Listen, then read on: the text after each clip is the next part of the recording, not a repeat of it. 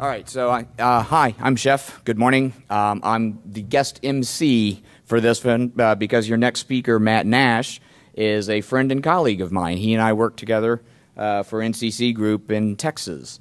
So I've worked with Matt for the last 4 years, and when I heard about this research he was working on, I encouraged him to submit because I think this is a wonderful topic for the Packet Hacking Village. And so, Matt, I'll let you talk about yourself a little bit more, but welcome to the Wall of Sheep and break a leg. Thanks, Chef. All right, man. Here we go. So, as Chef said, I am Matt Nash. I am a security consultant with NCC Group, and this is my talk, Head in the Clouds. So what are we going to be doing today? We're going to be looking at the configuration of accounts within Amazon's AWS and then also Microsoft's Azure.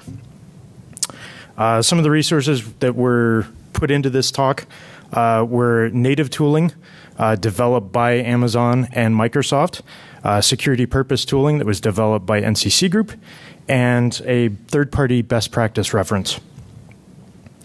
So configuration reviews typically fall into two different categories. We're looking at services or the hosts or VMs themselves. Today we're not going to be looking at the hosts. We're going to be focusing specifically on the services. So the first thing we're going to look at is Amazon's AWS. AWS is Amazon's web services.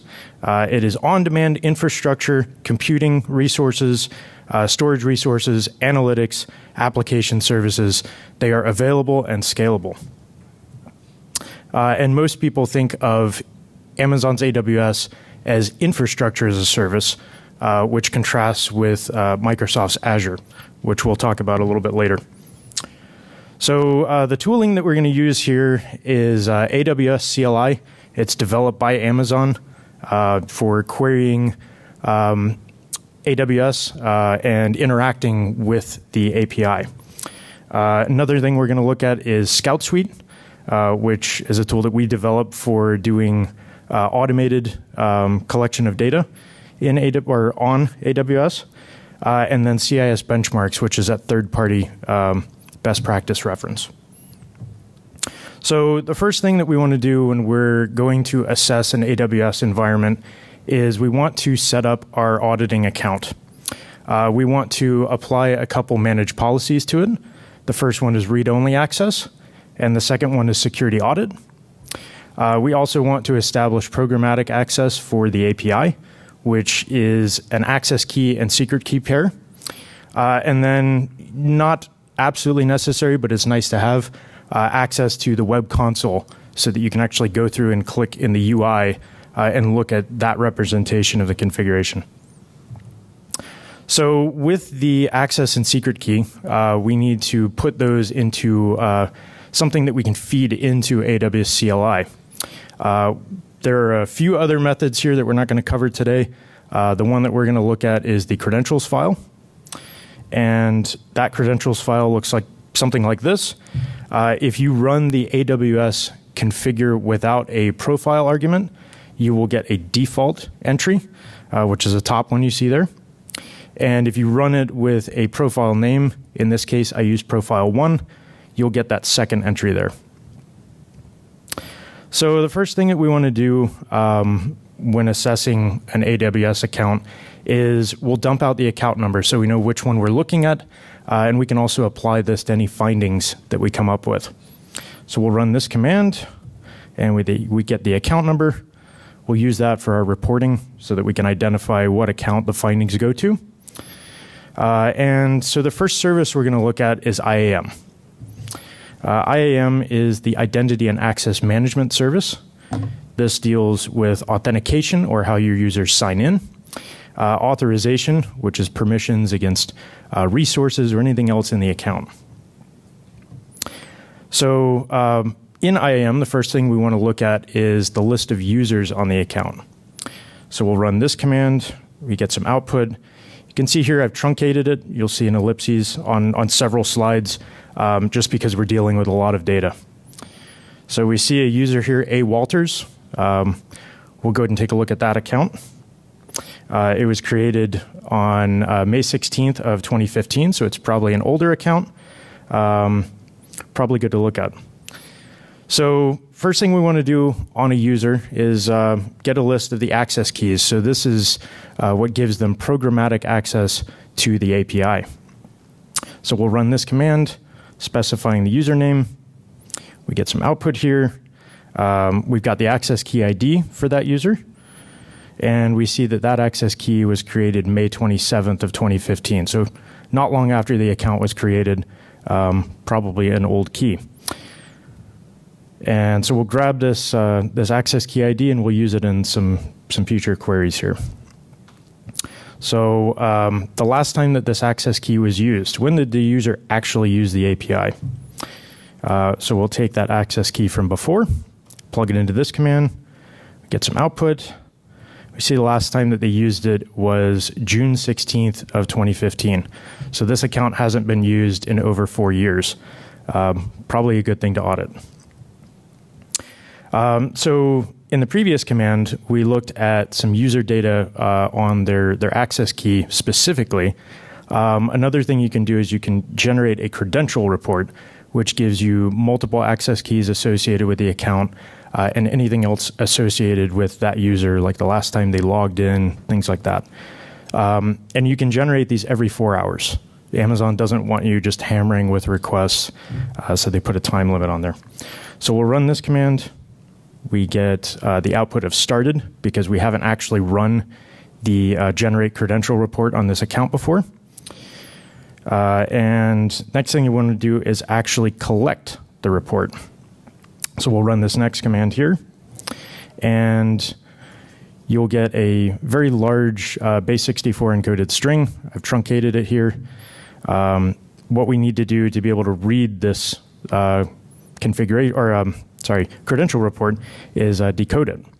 So I've got a little cut command that I'm piping this into that's looking for the columns associated with the rotation dates of the keys. So we'll run this command, get some output. We see that A. Walters key was last rotated May 27th. So this is definitely an old access key. We need to go and audit and see if maybe that user still works with the company and maybe revoke their access. Next thing that we want to look at is root account usage. So root account in AWS is all powerful. We don't like to see that account used habitually for administrative functions. We like to see an IAM role created for any of the permissions that you want an admin user to perform. So this is a very similar command. It's looking for the last login date of the root account. So we run this command. We can see the last time that this root account was used was July 2nd of this year. So probably habitual. The recommendation would be to lock away that root account, change any of their access keys, and just not use it if at all possible. Next thing that we want to look at is the account password policy. So this affects all users on the account. So we'll run this command. We get the password policy here. You can see that the minimum password length is 8 characters. It's pretty short. But what is also problematic is a user can use a password as long as it's not one of the last 3 used. So if a user figures out, hey, I changed my password 3 times, I can reuse my old password, you can see how that might be a problem. And what could be problematic with this configuration, depending on how they have the environment set up, passwords are set to not expire. That may be intentional, may not be. You would want to go back to whoever runs this account and make sure that that's what they want. And also users are not able to change their password. That may also be a design decision. So we want to verify that. So some other common issues that we see with IAM, policies that allow IAM pass role and STS assume role with a wildcard. So this could be for wildcard resources. This could be for wildcard principals or users. If you had wildcard for principals, that means anybody can do whatever this specific action is. And if you had resources, they could perform it against any resources. Another thing that we see is users without multi-factor authentication. That's a second factor. So if their access key and private or secret key were compromised, or if their password were compromised, you would have a second factor there preventing an attacker from compromising the account further. Policies that allow not actions. So these are effectively blacklists. We like to see actions that are specified because that follows the principle of least privilege. Not actions essentially say you can perform everything except this action. And also cross-account assume role policies that lack an external ID or MFA. So the external ID can either be an account number for the account that you want to access your account's resources, or it can just be a random string that you come up with that's unique to that third-party account. And then MFA, we've already discussed why that's a good thing. If the third-party account is compromised, this adds an additional step to keep an attacker from compromising your account's resources. So next service we want to look at is EC2. This is the Elastic Compute Cloud. It deals with scalable computing resources, which includes instances or VMs, network interfaces on the account, network access control, security groups, and any load balancing that's in place. So the first thing that we want to do in EC2 is get a list of the VPCs, or virtual private clouds. So we'll run this command. We get a list of VPCs, again, truncated output. We see VPC IDs. We've got CIDR blocks that are associated with the VPCs. So we'll take this VPC ID and we'll use it in some next queries. Do the VPCs that we've found have flow logs enabled? So flow logs allow you to gain insight into the network actions that are going on relative to the VPCs. So we'll take that VPC ID from before, plug it into this command, and we get some output here on the flow logs. And you can see that flow log status active shows up in this output. If the flow logs were not enabled on the VPC that you're querying against, you would just get an empty set like here. So next thing we want to do is get a list of network interfaces. So we'll run this command, which is the describe network interfaces command. We get some output. This is actually going to be one of those queries that generates a lot. So you'll probably have to scroll through to find the information that you want or grep it. So we see a network interface ID here. If we scroll down through the output, we can look for interfaces that are exposed to the internet. And in this case, we do see a public IP, and we also see public DNS. So this interface is exposed to the internet. Another thing we want to do is get a list of subnets on the account. So we run this command. We get CIDR blocks that are associated with that subnet, and also subnet ID and the VPC that it is associated with. And we also get the availability zone and the ID of that zone. So we'll take this subnet ID and we'll use this in some future queries. So what NACLs are associated with this subnet? We'll run this command. We'll get a list of NACLs. And we can see this subnet ID has a rule action of allow for egress false. And in this case, egress false means ingress. So inbound connections for the CIDR block 0000/0 or everyone. So the next thing we want to do is get a list of security groups. So NACLs and security groups are similar, but they are different. Security groups are in front of instances, whereas NACLs are in front of subnets. So we'll run this command. We get a list of security groups on the account. And so something we look for is default and launch wizard 1 security groups. And in this case, we see that both of those are in this listing of security groups. We'll probably focus a lot on this launch wizard 1 for the next queries. We'll grab the SG ID for that security group. and we'll use it in our next queries. So something we want to look at is SSH exposed to the internet? So this is kind of a lengthy query, but essentially what it does is it looks for a port range from port 22 to port 22 for the CIDR block 0000/0 or everyone. And it will output the name and ID of the groups that it finds. So we do see this launch wizard one again. We also see an OpenSSH group. OpenSSH, that's probably okay, but we definitely want to go back and verify, make sure it's not going to be a group that should be for only developers or a specific group. Since it is open to the internet, they probably want to lock that down if it's supposed to be for a smaller group. So let's focus on this launch wizard one. What instances are associated with that security group? What instances or VMs are behind it? So we'll run this command, plugging in the SG value that we grabbed, and we'll get a list of instances that are associated with it.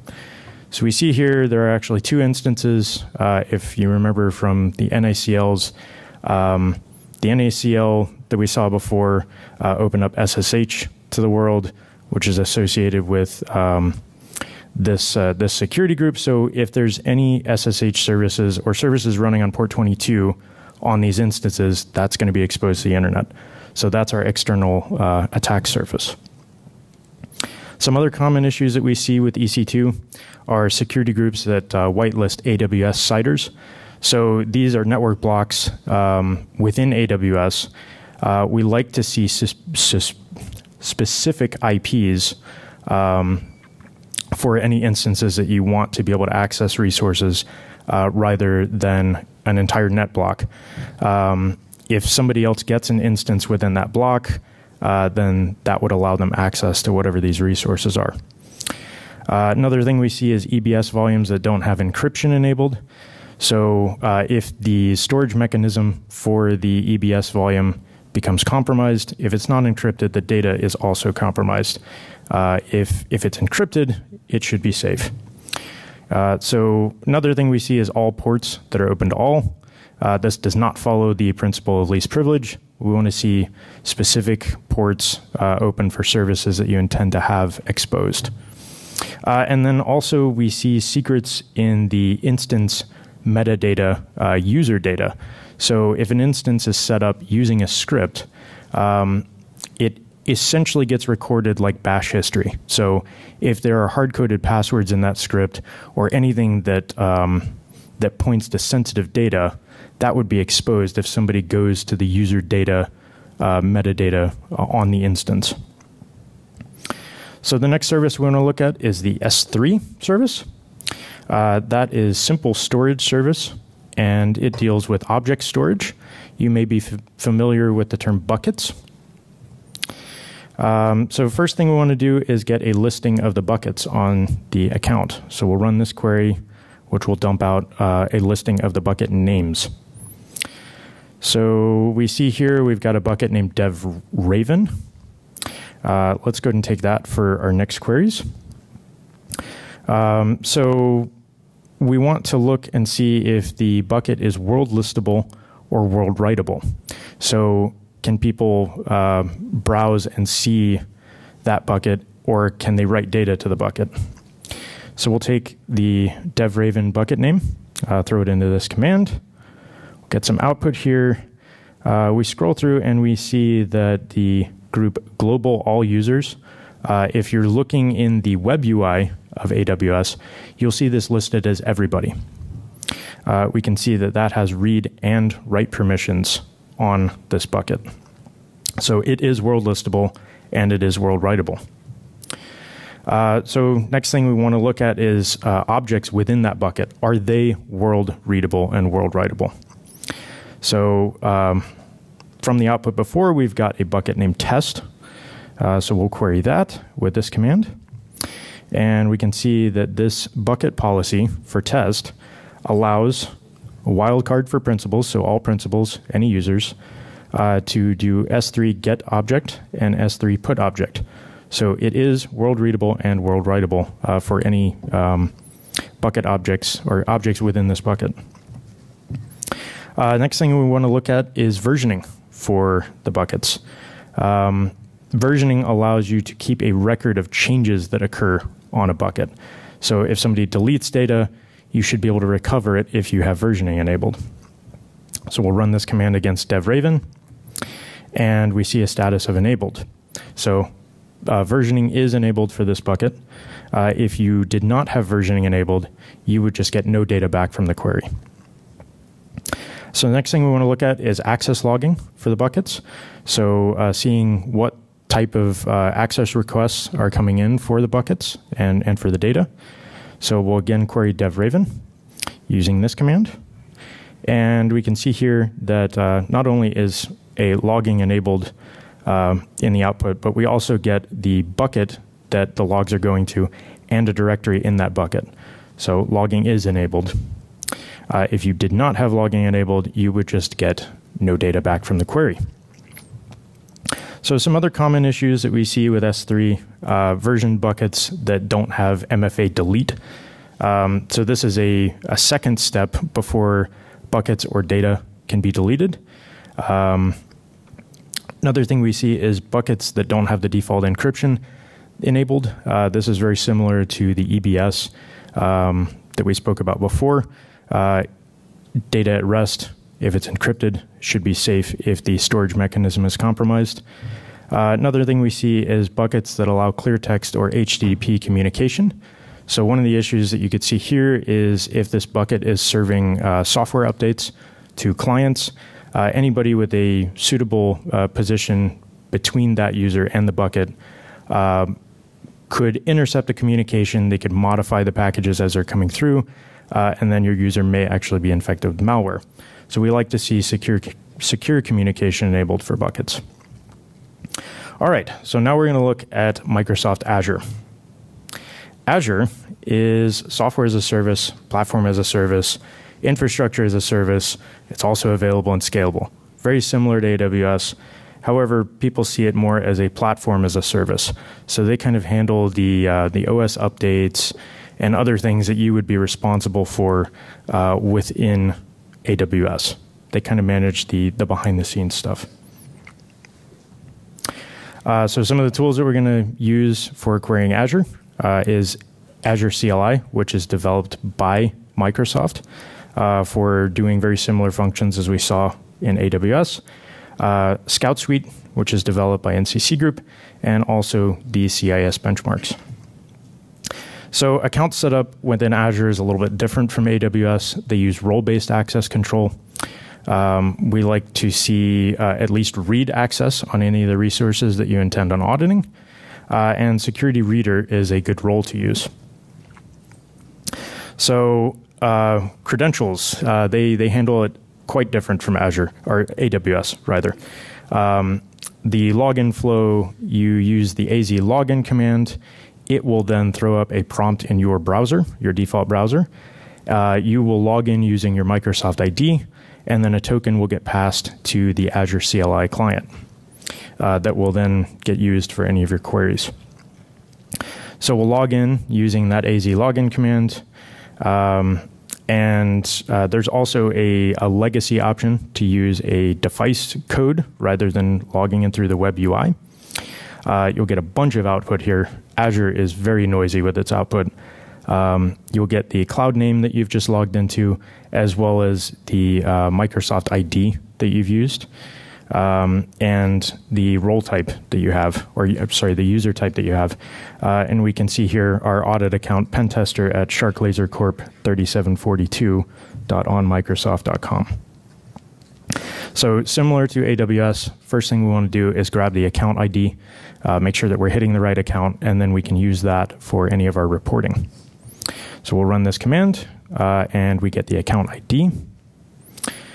So we'll use that for any of our findings. The first service that we're going to look at is Azure AD, or Active Directory. Azure AD is quite a bit different from on-prem AD. They handle a lot of things very different from it. So if you're familiar with on-prem AD, this is a different beast. So first thing we want to do is get a list of the users in Active Directory. So we'll run this command, which will get the user name and then their job titles. So we see here we've got a System Administrator 3, probably a good account to audit. And their ID is ATMs at the same company. So first thing we want to do, once we've got a username that we want to audit, we want to get some additional information about the user. So we'll run this command specifying the user ID, and we get a bunch more output. And we can see that the user's name is Arthur Adams. Arthur works in the Information Technology Department, and Arthur's account was created in March of this year. So pretty new user. Next thing we want to do is see what groups this user is associated with. So we'll run this command, again specifying the user ID, and we can see that Arthur is part of Infotech and sysadmins. Not surprising, Arthur is a technology worker. And we've got the object IDs also for those groups. Another thing we want to look for is guest users in the account. So these are not managed by your organization. They have been added with permissions to be able to do things on your account. So we run this command, we see that Tammy Rogers 256BQ8 with a tag of EXT, so it shows you that it's an external user, has been added to the account. Like I kind of alluded to before, these are users that you don't manage. So any problems with their account, if they have a weak password, it makes it much harder for you to make sure that they are secure. So we like to see specific AD accounts created for anybody who needs access to your environment. And if you didn't have any guest users, you would get an empty set. So next service we want to look at in Azure is the Key Vault. So we will run this command. We'll get a list of the key vaults that are on the account.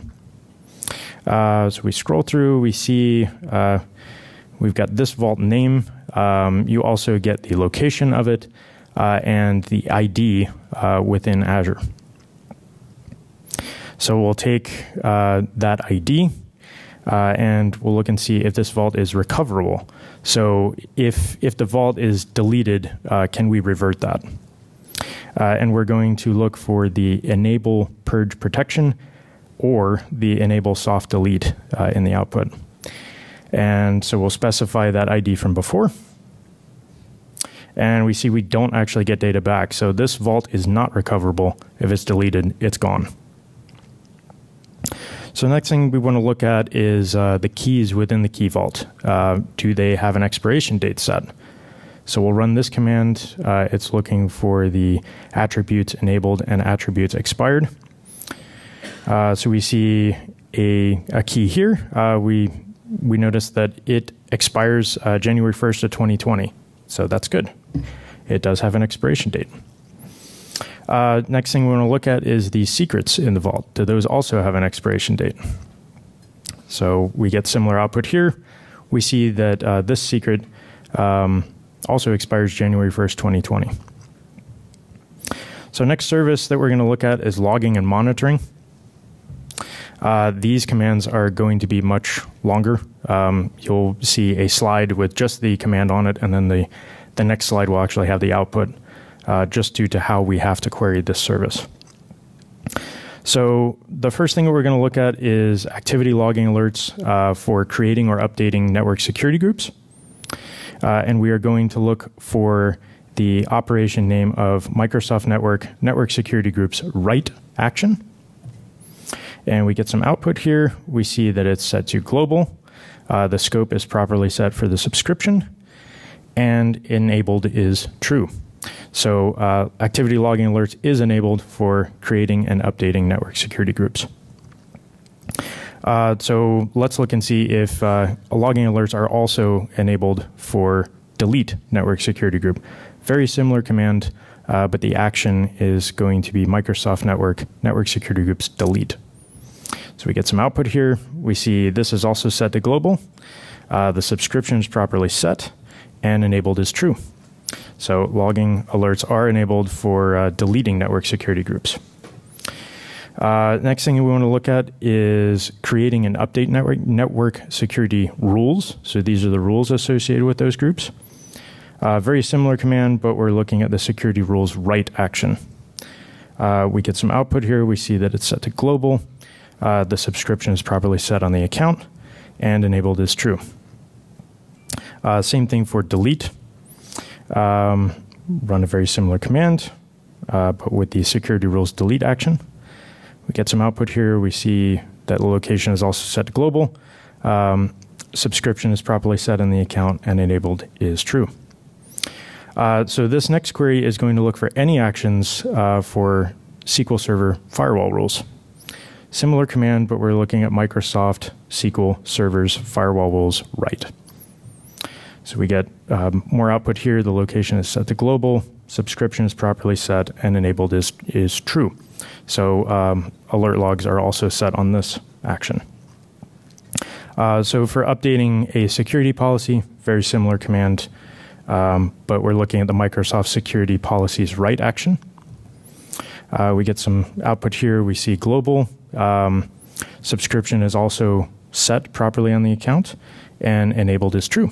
So we have logs there as well. Next service we want to look at is networking.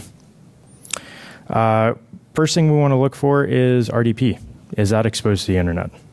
So we'll run this command that will get a list of network security groups, and then it will print out the name as well as the rules associated. So we get a bunch of output here.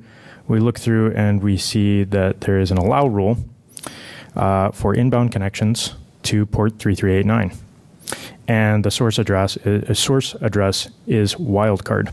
So any source address can connect to the service. So it is open to the internet. Next thing we want to look at is SSH. Is SSH also open to the internet? Same command, same output. We're going to scroll through. We see that access is allowed for inbound connections on port 22 for any source address again. So SSH is also open to the internet. So the next thing we want to look at is network watchers. These enable flow logging or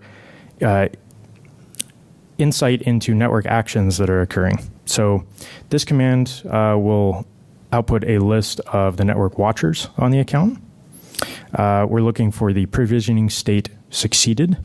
And if you didn't have any network watchers enabled, you would have an empty set like this. So flow log retention period, is this sufficient for any of the flow logs? So we'll run this command specifying a resource group and a network security group, and we're going to look for the retention policy attribute. In this case, we've got one that has days set to 30. We like to see this at least 90 days. So, NCC Group Scout Suite. This is that tool we spoke about in the beginning of the presentation. Scout Suite is an automated tool that does a lot of this stuff in mere minutes. So a lot of those commands were pretty long, and I hope they didn't make your eyes bleed. This should be a lot better. Multi-cloud. So right now it supports Amazon's AWS, Microsoft Azure, Google Cloud Platform, and we recently released updates that include Alibaba Cloud and Oracle Cloud Infrastructure.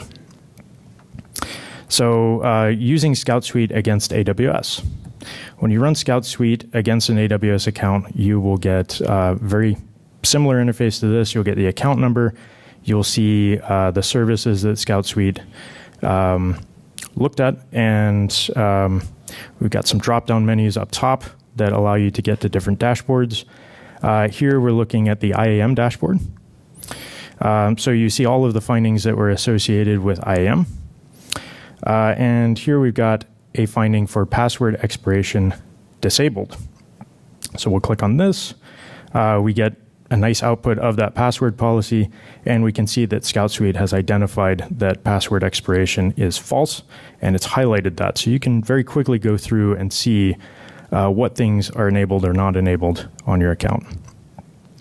We can go to the S3 dashboard, and we see some more findings here for S3. And we see a finding for get actions authorized to all principals. So this is the readable to everyone.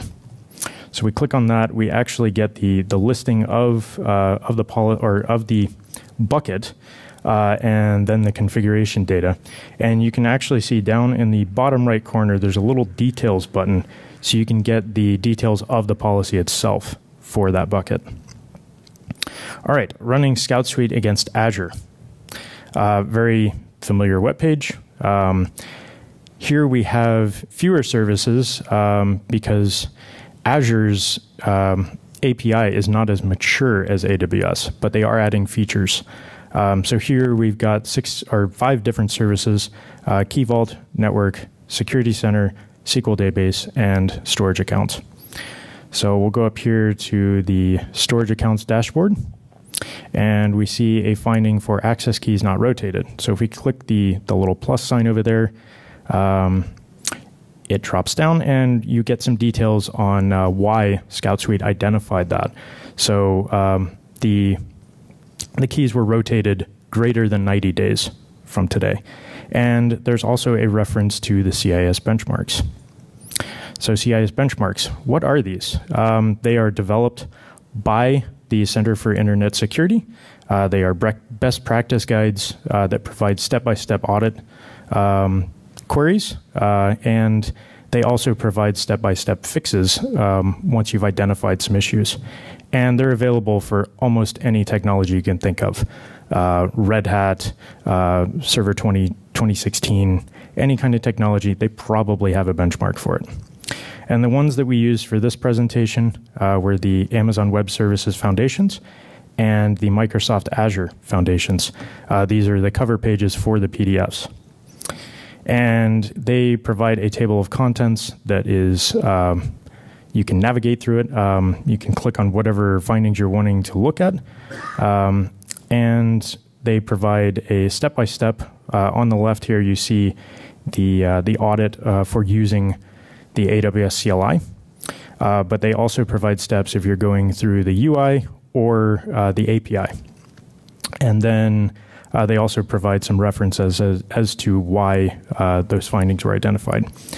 And on the right here, you see a remediation for going through the Azure Web Console, and also some references. And that's it.